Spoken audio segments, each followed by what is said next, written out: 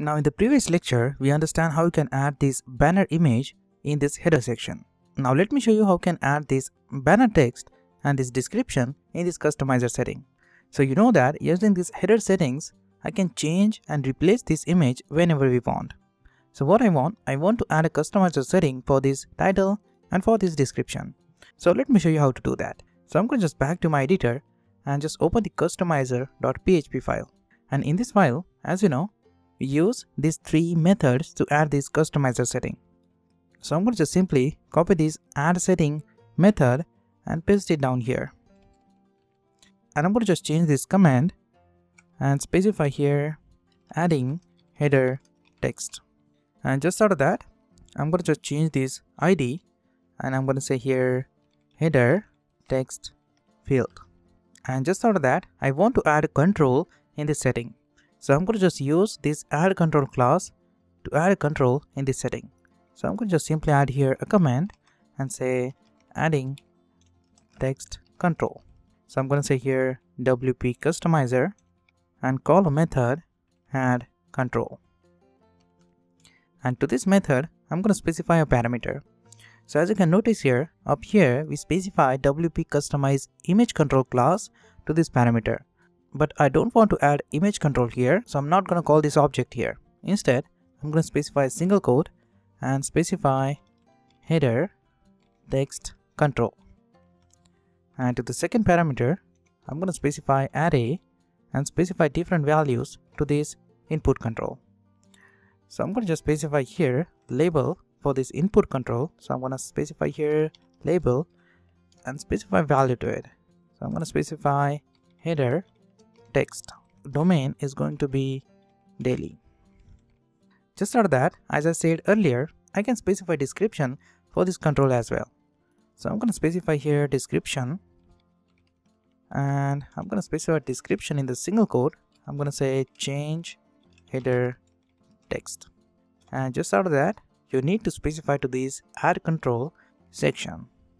So what I'm going to do is I just wanted to add this control inside this header setting. So I'm going to simply specify here header.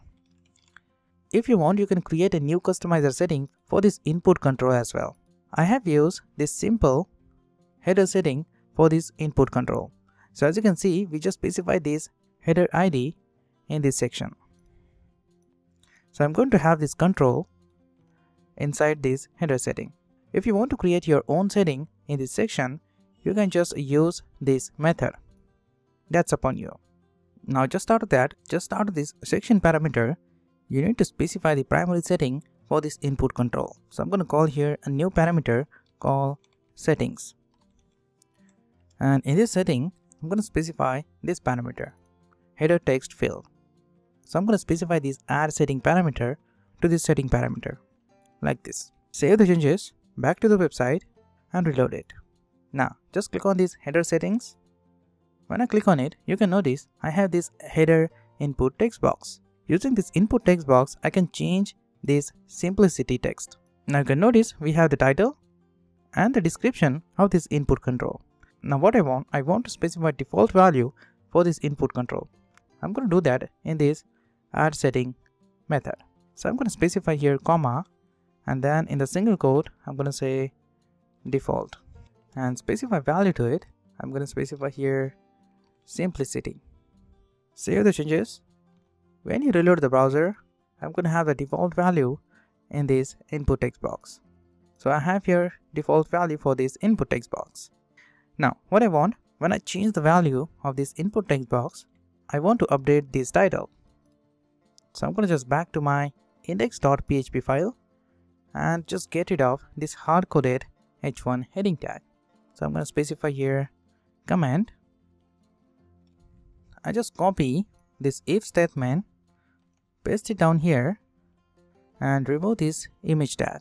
And instead of adding this image tag, I'm going to add here h1 heading tag. So I'm going to copy this h1 heading tag, paste it down here, get rid of this simplicity hard-coded value and specify here a PHP syntax and just say echo get theme mode. And in the parameter of this get theme mode, you need to specify this add setting parameter, this one, header text field. Copy it, paste it inside the parameter of this get theme mode like this. Don't forget to change this if statement. I'm going to specify that parameter right up here as well, just like this, and save all the changes. When I save the changes, back to the website and reload it, you can notice now I can change this simplicity text. When I change this text, you can notice this text is now changing. I can now specify any text here. So if I just say here daily tuition, I'm going to have that text here. As simple as that.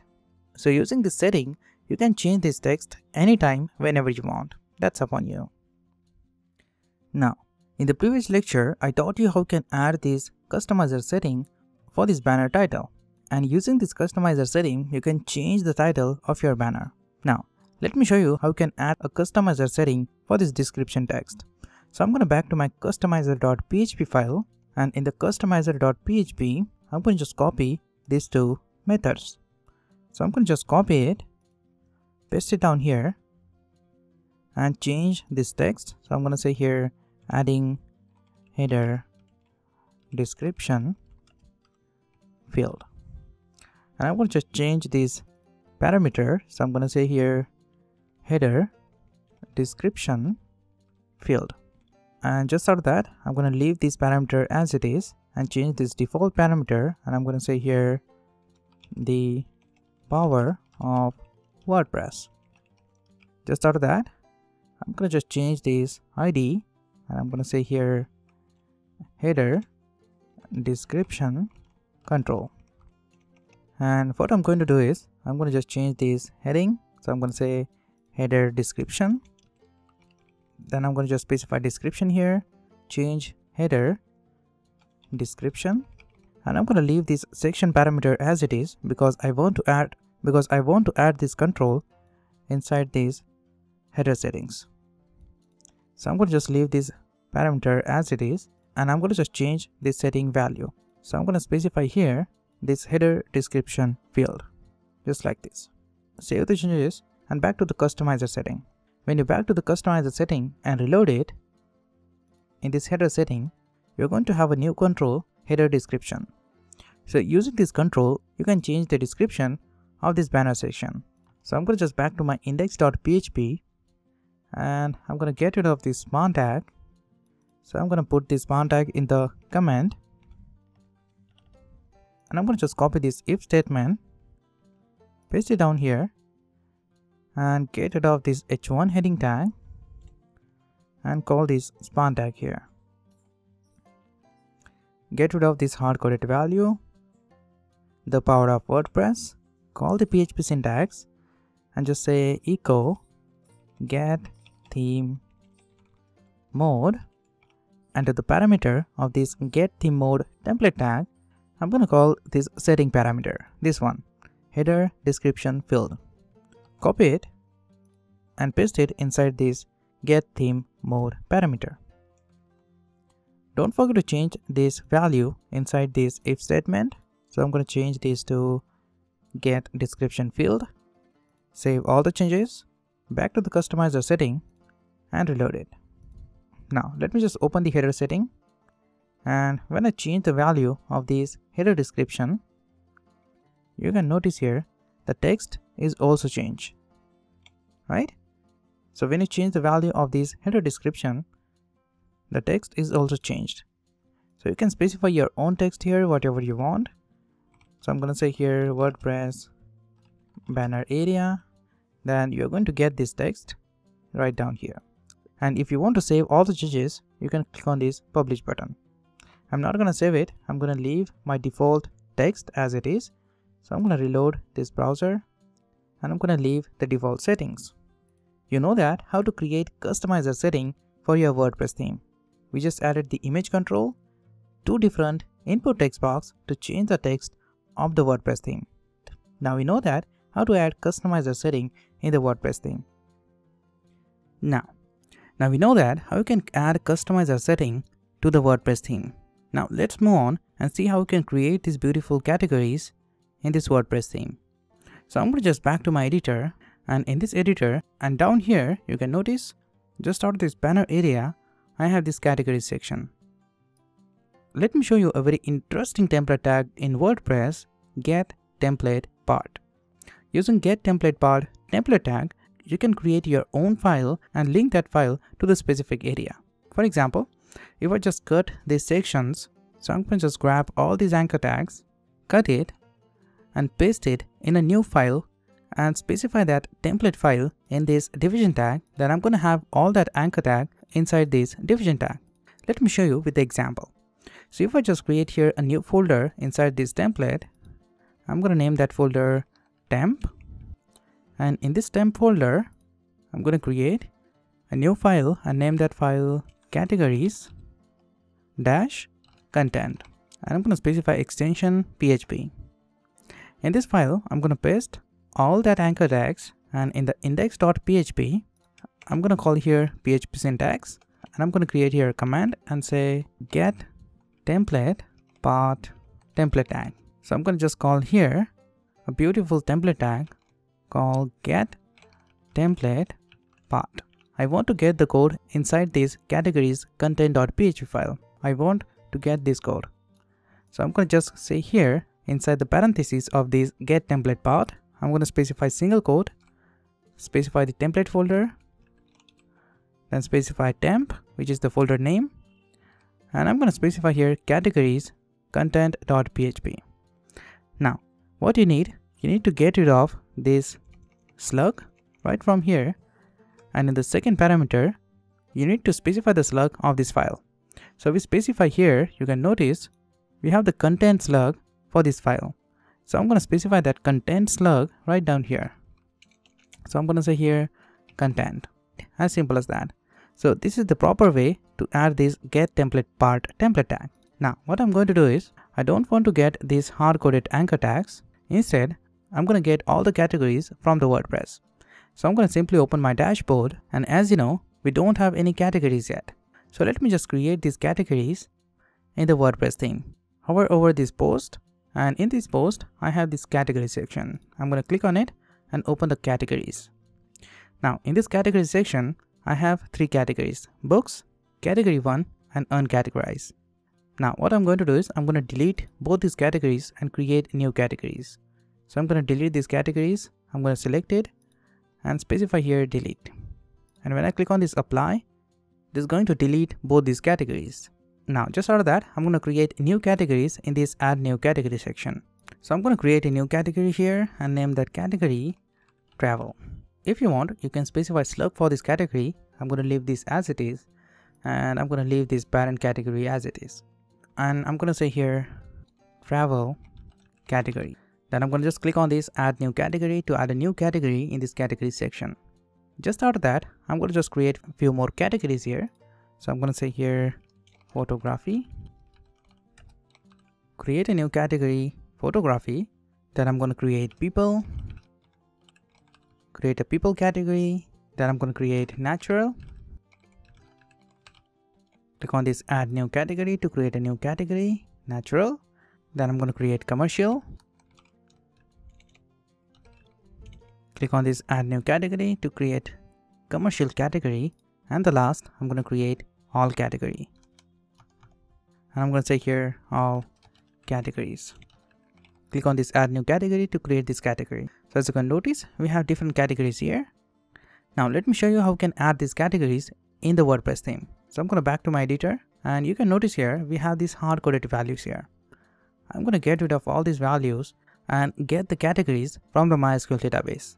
So I'm going to simply put these categories in the command to remove this code. And what we need, I'm going to just add here a PHP syntax. Right up here, I'm going to say PHP and specify the name for this template. So I'm going to add here header. I'm going to say here theme name, add categories. And just out of this header, I'm going to just create here a single line command and say retrieve list of categories. So I'm going to just use get categories function to retrieve the list of categories in this template file. So I'm going to just call here get categories. So I'm going to just call here get categories function, And in the parentheses of these get categories, I'm going to specify array. And I'm going to specify different parameter to this get categories function. So I'm going to just specify here order by. So you can set the order of the categories using this order by parameter. So I'm going to specify here name. I want all these categories order by name, and I'm going to specify second parameter parent, and I'm going to specify value to it 0. So using this parameter, I only return the top level categories, not the child categories. So this function will return the categories. So I'm going to get that categories in the variable. So I'm going to create here a variable categories and get that all categories in this variable. Now once I have all the category lists in this categories variable, I can iterate the categories one by one and display in the browser. So I'm going to just create here for each loop. So I'm going to say for each, and in this loop I'm going to just create a new variable. So I'm going to call here categories first as category. So what I'm going to do is I'm going to just get the category one by one in this variable and display them in the browser. So in this for each, I'm going to call printf function. So I'm going to say here printf, and in the parentheses, I'm going to specify anchor tag.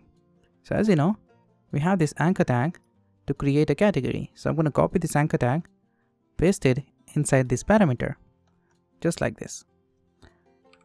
Using this printf function, you can specify different parameter to this function and use that parameter to outputting data. So if I just specify here comma and specify my second parameter, and I'm going to just say here escape URL. We use this function to check the clean URL. And in the parentheses of this function, I'm going to say get category link. So I'm going to call a function get category link. And in the parentheses of this function, I'm going to specify category and call a property of this category, which is term ID. So using this function, I'm going to get the category by its ID. So using this parameter, I'm going to get the ID of the categories.